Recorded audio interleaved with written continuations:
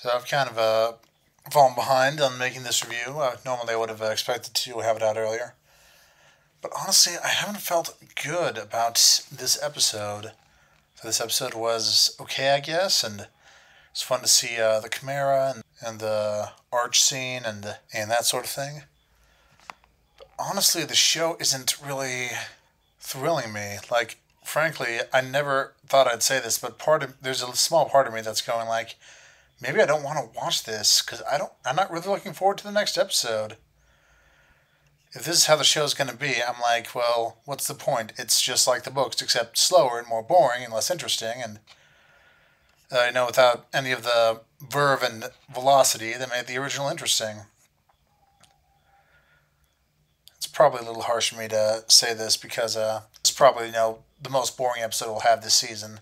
We have after this, it's going to start getting exciting. We'll have the side adventures with Ares and the Lotus Eater Hotel. And then we'll get into the final third act with Hades and all that. But you know what? I said earlier that, you know the tone of a series after about 5 or 6 episodes, and I feel like we might be close to knowing what the tone is, at least for this season. And it doesn't make me feel great. I've talked about this in other locations, such as my video about how they could shoot the action in Percy Jackson, but Percy Jackson is kind of an upbeat, high-velocity show, and this hasn't really captured that at all. I don't know, all the details of how this is being conceived from a marketing perspective, from a shooting perspective, from an audience perspective. I'm sure there's tons of insight I don't have about that process, and I'm sure that's all affecting how it ends up being what it is. But it worries me. Now, I'll be honest, about a year ago, I watched the finale of His Dark Materials adaptation, spearheaded by Tom Hooper. And I'll be honest, I thought I had watching it was, this is good, I guess, and I'm glad it got adapted because I'm fond of those books too. But they somehow made this kind of boring. A good action story thrives on clear goals, clear obstacles, and a pace that drives steadily towards the next point. But this show isn't really doing that. It's just kind of waffling around and soaking in the vibes. And I don't think Percy Jackson is that type of story, because Percy Jackson is an action story.